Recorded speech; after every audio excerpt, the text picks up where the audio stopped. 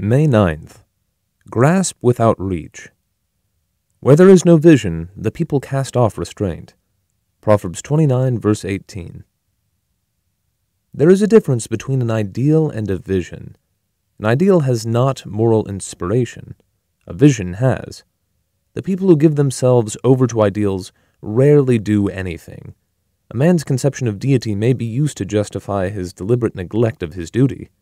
Jonah argued that because God was a God of justice and of mercy, therefore everything would be all right. I may have a right conception of God, and that may be the very reason why I do not do my duty. But whenever there is vision, there is also a life of rectitude because the vision imparts moral incentive. Ideals may lull to ruin. Take stock of yourself spiritually and see whether you have ideals only or if you have vision. But a man's reach should exceed his grasp, or what's a heaven for? Where there is no vision, when once we lose sight of God, we begin to be reckless. We cast off certain restraints. We cast off praying. We cast off the vision of God in little things and begin to act on our own initiative.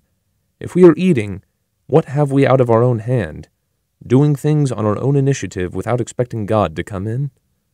We are on the downward path. We have lost the vision. Is our attitude today an attitude that springs from our vision of God? Are we expecting God to do greater things than He has ever done?